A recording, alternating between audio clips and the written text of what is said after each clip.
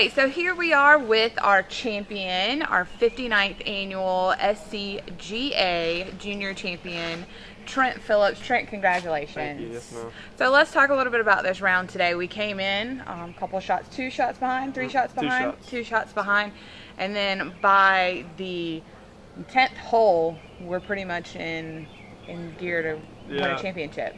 Yeah, by 10, I think I was winning by 1 or maybe tied with Ryan, and Levi was probably a shot behind, and then stuffed it on 10 to get the 3 up because Ryan bogeyed and I birdied, so that was a big turn of events there. Right. So that kind of gave me a little momentum going in. Move forward past 11. We'll just skip 11 and go to 12. And I have heard everyone talk about 12. Yeah, that was a pretty special second shot. I had about 255 into the wind, over water. I just started the right edge of the green and hit like a little cut to about 15 feet and drained it. The rest is history. The rest is history. Yeah, no, that's awesome. And then, you know, coming into this event, you're a defending champion. Yes, ma'am. How great is it to feel that, you know, you're joining the elites in history of making this a 2-time defending champion and having the opportunity to go 3?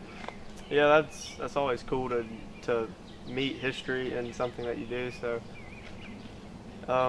yeah, that's really awesome, and hopefully maybe I'll play next year and see if I can make it 3. I don't know if anybody's done 3. Is that true? I don't know if we've had anybody do 3 yet.